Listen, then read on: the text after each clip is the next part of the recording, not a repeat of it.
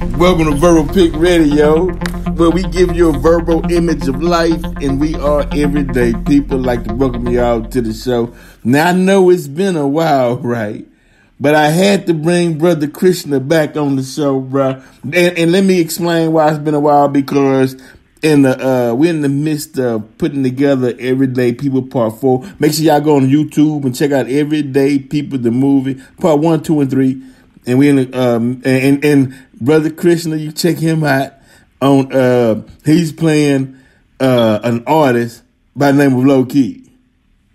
And make sure y'all check it out, check the movie out, and we in a pursuit of finishing it up Part 4. But Brother Christnu, welcome back to the show, bruh.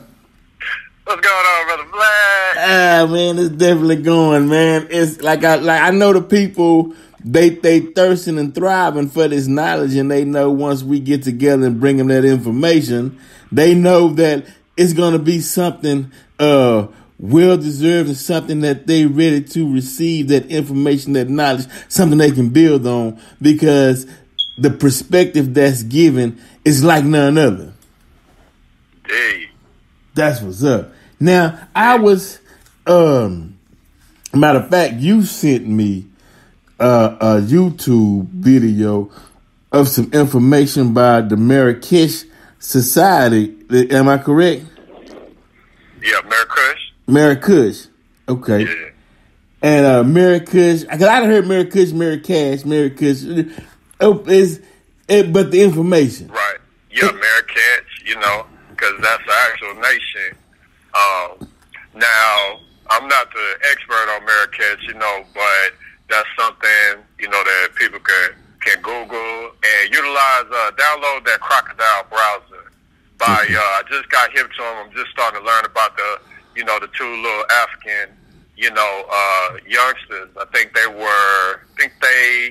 may have been 12. They were very young whenever they created the browser, and it's a phenomenon, I was told, and I'm seeing people saying that it's actually better than the standard, like the Google Chromes, and it's actually surpassed that in terms of just the efficiency of it, So, people need to download that ASAP. I just heard about it literally in the last couple of days, and I've already started using it, immediately. And it's called the Crocodile browser. Crocodile browser.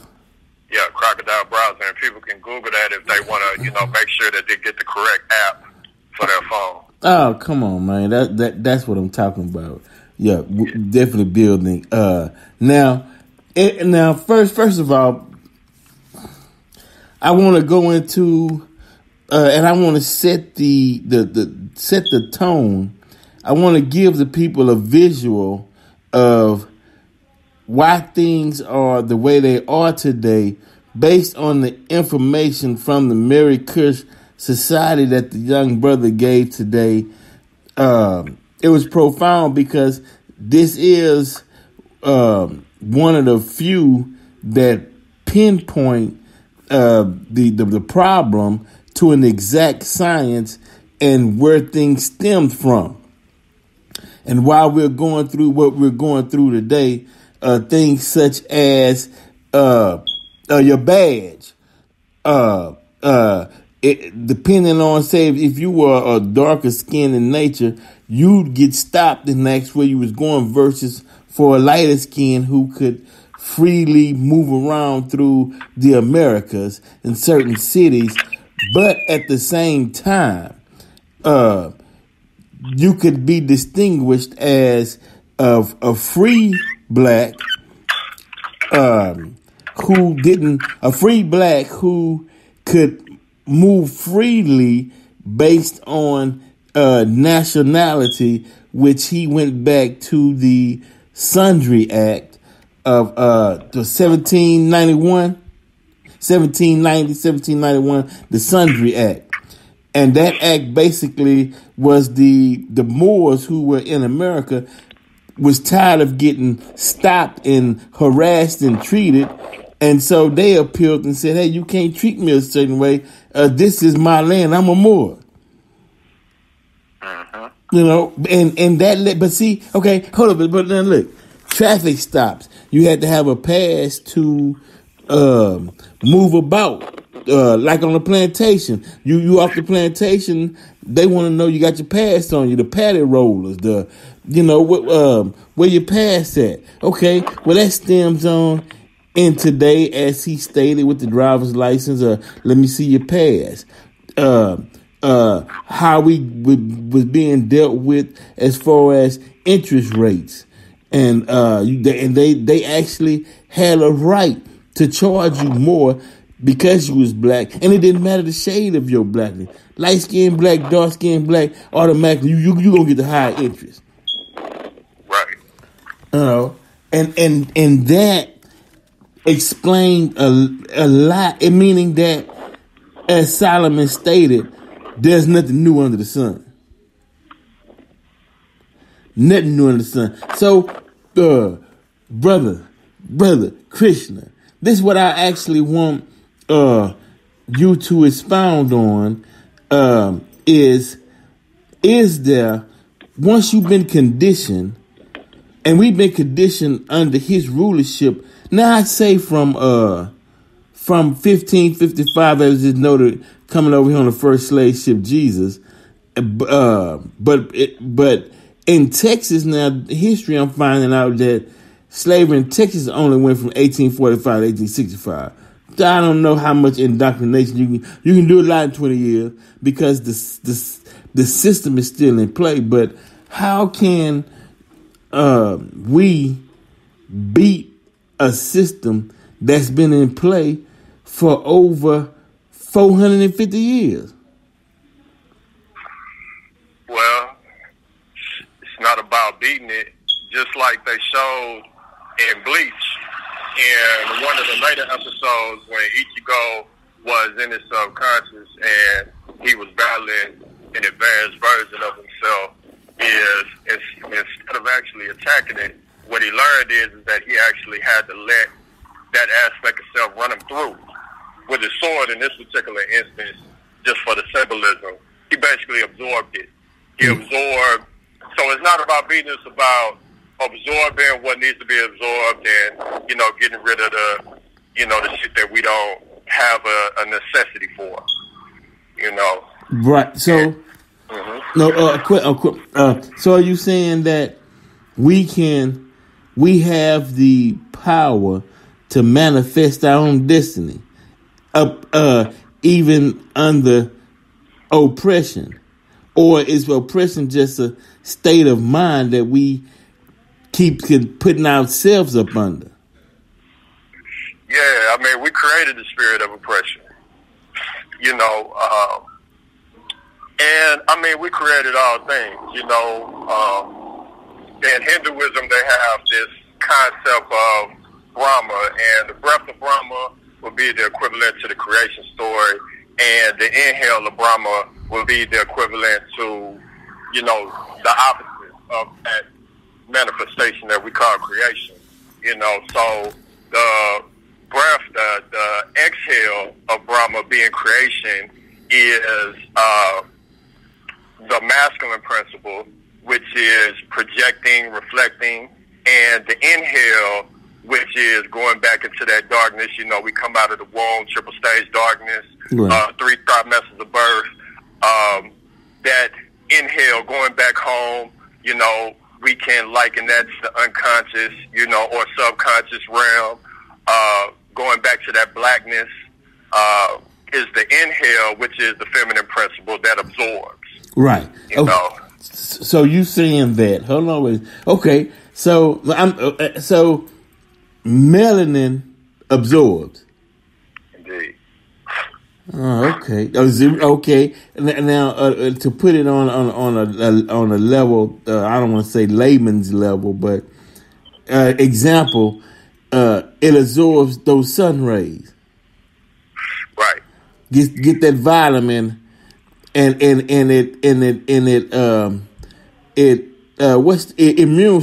strengthens the immune system. Right, indeed. Brother Panic has quoted that the melanin comes to the surface to absorb the light from the sun, and that's why the skin darkens. It's that melanin that is always represented as a black substance in film, right, and in books, etc. It is that feminine principle, and it is, and it corresponds with all things from that black color frequency. And very interesting. So, okay, wait, hold on, okay. So it seems like, so we do have amnesia because we're not manifesting the strength, or we're not manifesting our talents in a sense, because we're not seeing the visual of a manifestation of an inner strength of a gift of melanin that we had. We must not be producing from a melanin base. You know what I mean? As a whole, we missing something. Or are we missing something? Meaning, the reason why I said it is 450 years, man, that's a long time. Okay, so we could absorb this whole sphere or this whole experience. Right.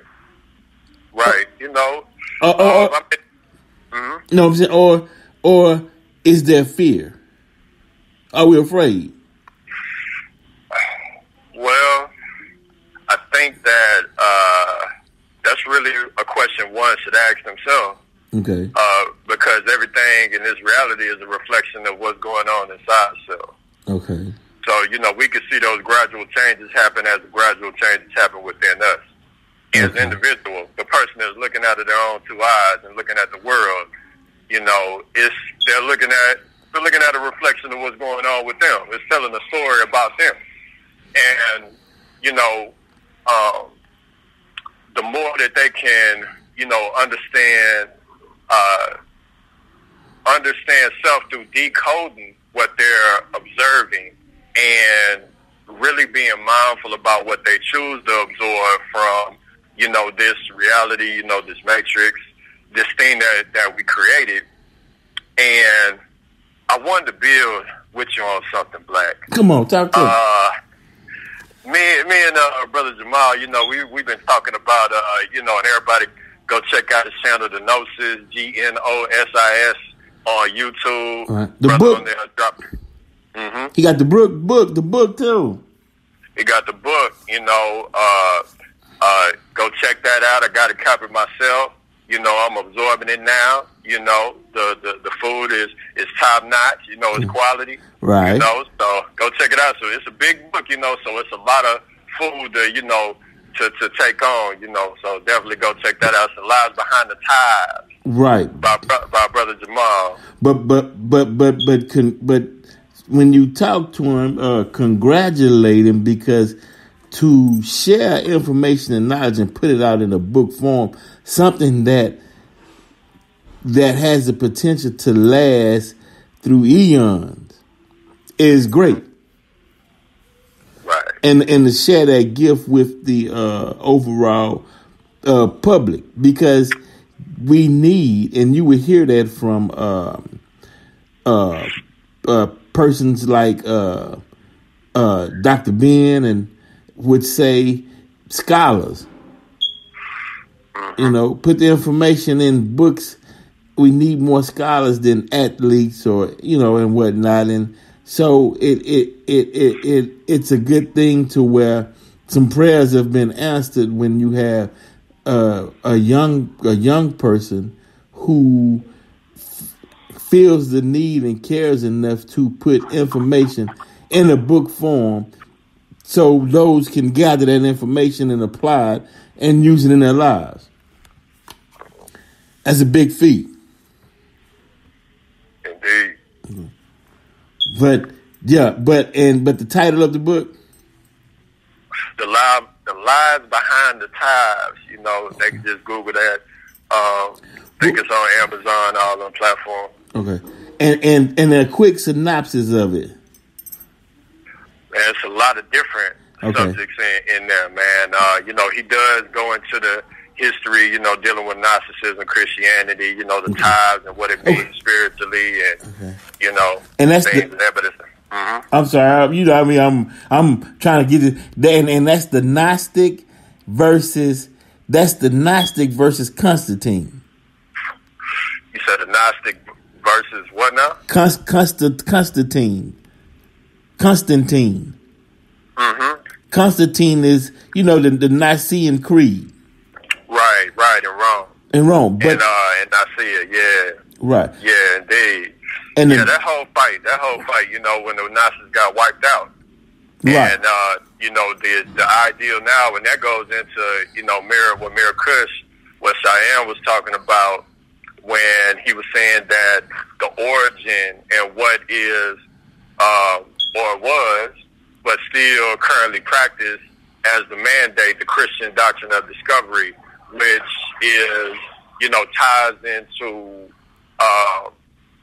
if I'm not mistaken, when he was saying that Christopher Columbus, when he came here and he said that he discovered America, he actually did, but what they were really saying is he discovered it as the first Christian coming to this particular soil and discovering it and basically saying, okay, we're gonna bring in the other Christians and we're gonna set up shop here. So it was just a discovery of somebody claiming that particular religion of Christianity, Now, you right. That they created in 325 AD, and at the councils of Nicaea between the bishops of Rome and Greece. That's why Romans and all of those figures are in the Bible, because this is basically, it ties right back into the story of the Moors. And because anytime that you hear Romans, that is in the same breath you could speak of, the Moors, because the Moors had, all those universities over there in Spain and Salamanca, right. And, that's the Italian Sicilians, that whole lineage.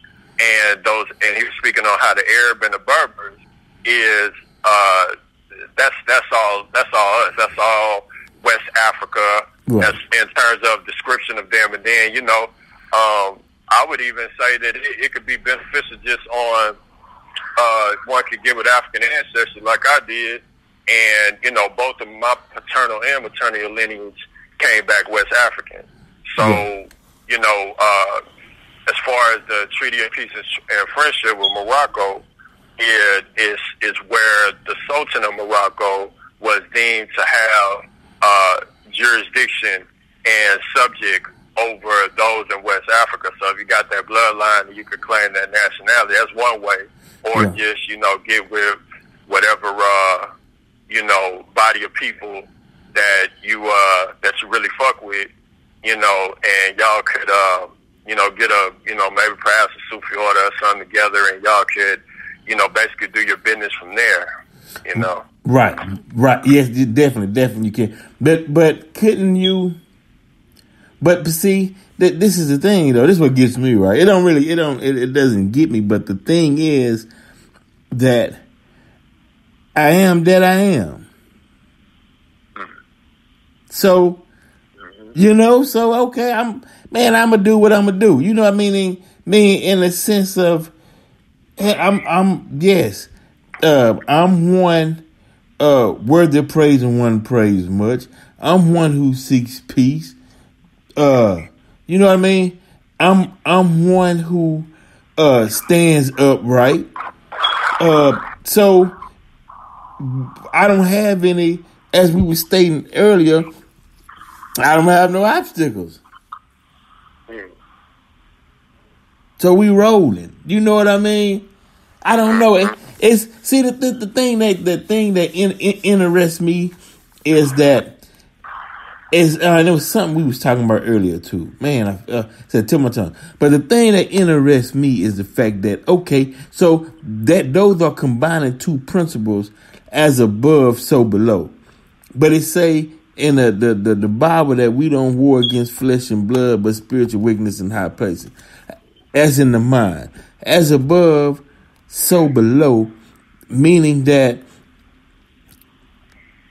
I can have a vision of a thought of a projection of what I'd like to see, but do I have to, where they would say, till the ground or create the space or the room for me to build on below? You you see what I'm saying? On the actual surface, on the ground. You know, I want to say, in my mind, I vision me a row of tomatoes.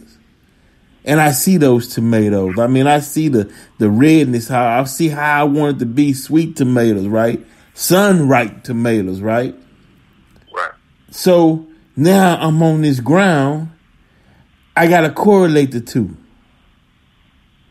And then, so some get caught up, you right, in I want to correlate the ground, but yet I got an oppressor telling me, you better not put a shovel in this dirt and dig nothing to plant no tomato plants. But my mind telling me I need me some tomato plants. You know, so what do I do? Do I obey men or do I obey God or my higher self? Oh, and you know where I'm getting this from, though, huh? What's that? I just watched the Black Klansman the other day, in the sense, and they was kind of saying that, you know, they tug of warring with what direction or what needs to be done.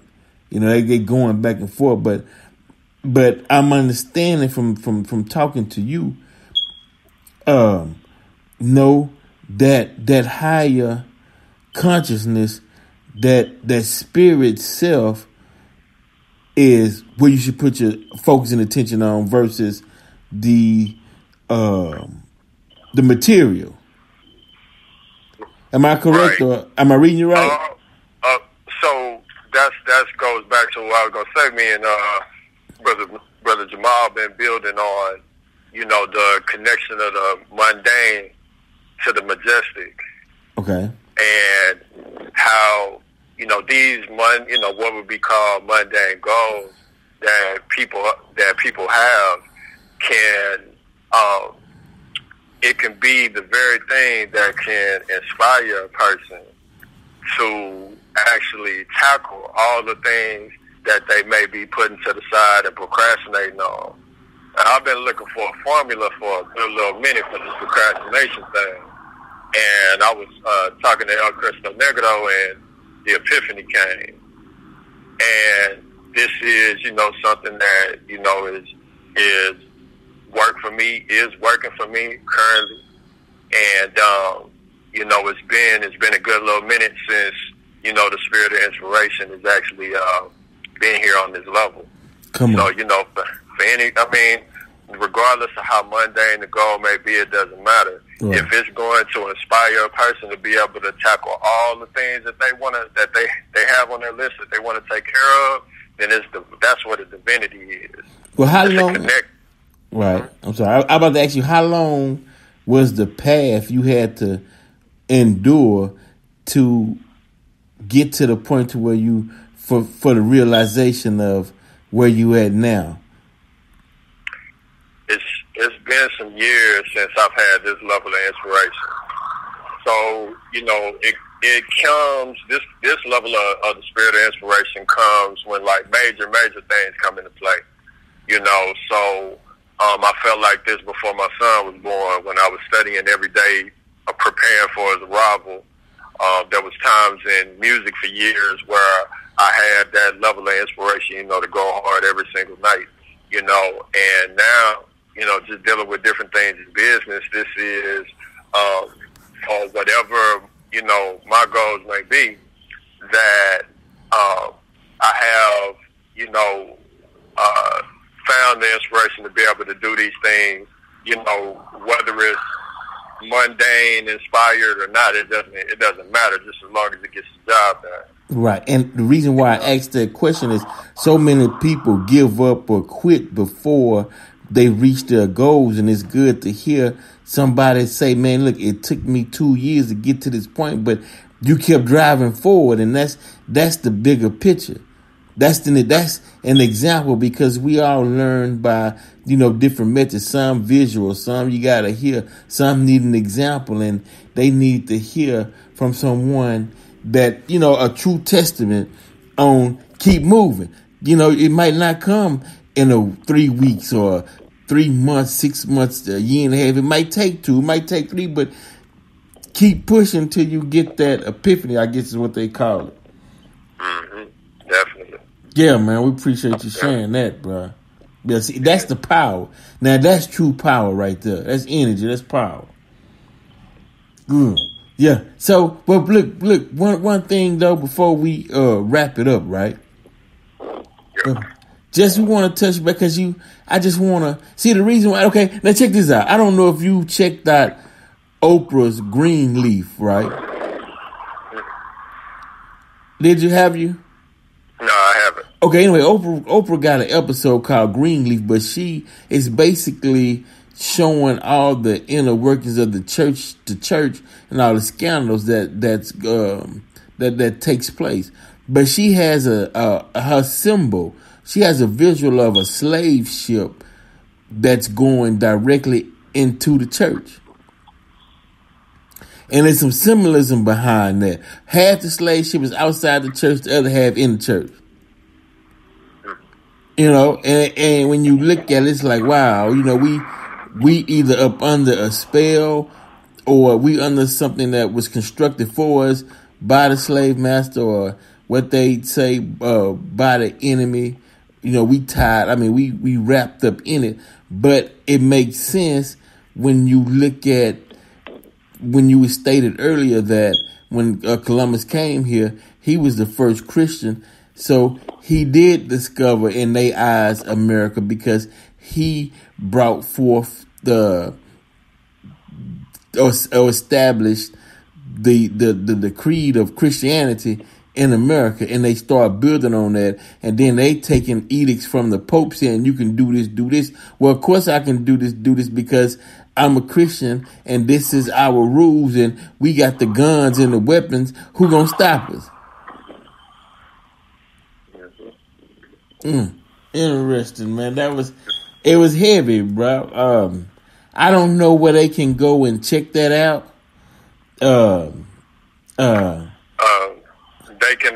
They can just go on YouTube and type in Murakush, Murakush,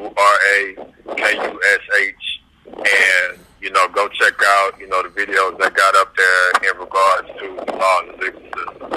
And it breaks down if anybody wants to know the origin of where all this occurred recently, all the way up to present day, then they are able to provide a intensely detailed to the T how this whole thing is popping off when it comes to the inner workings of how the machine works, how it's really working, not based on somebody's opinion or somebody's emotion, but the actual in detail what's going on and how the system is working.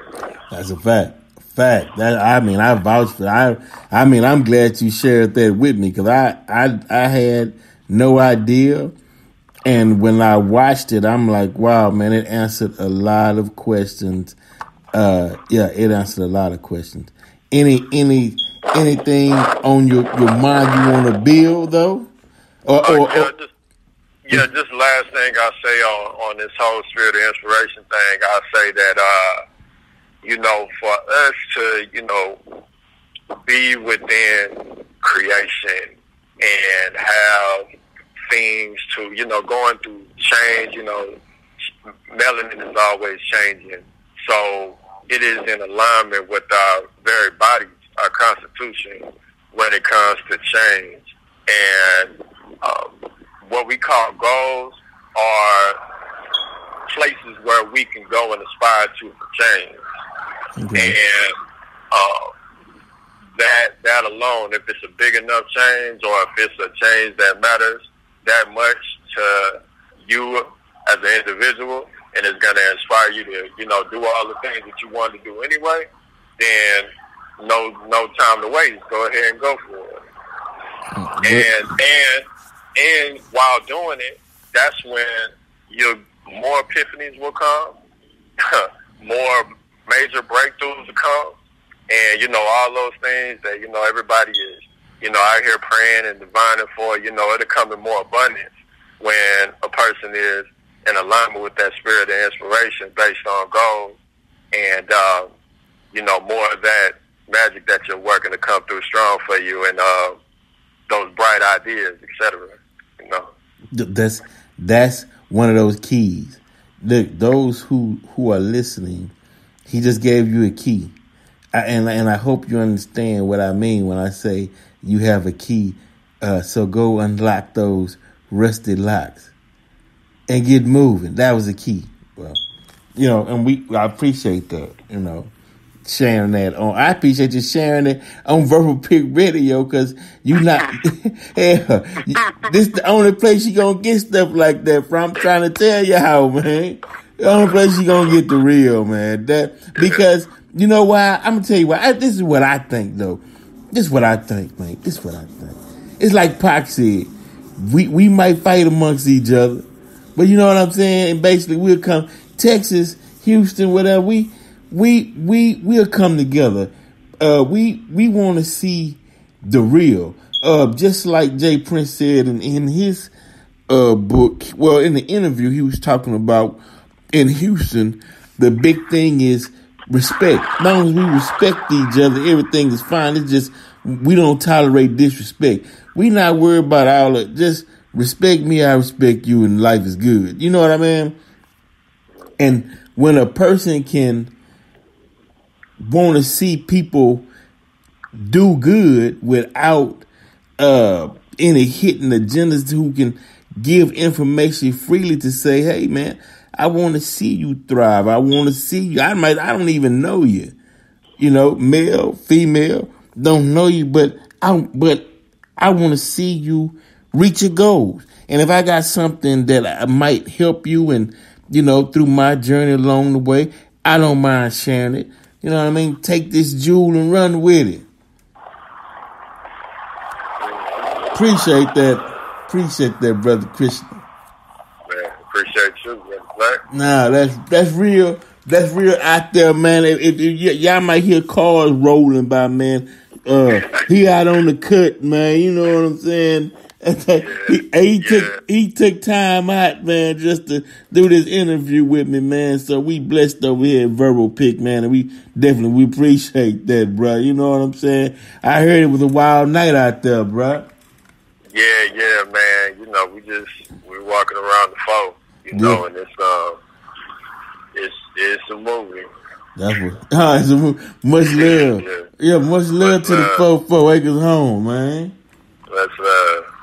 That's what it said. Well, hey, Verbal Pick Radio. Till next time, man. Y'all stay up. We out. Anything you want to add before we catch out of here? Shit, that's it. Love. Man, that's what's up. We at.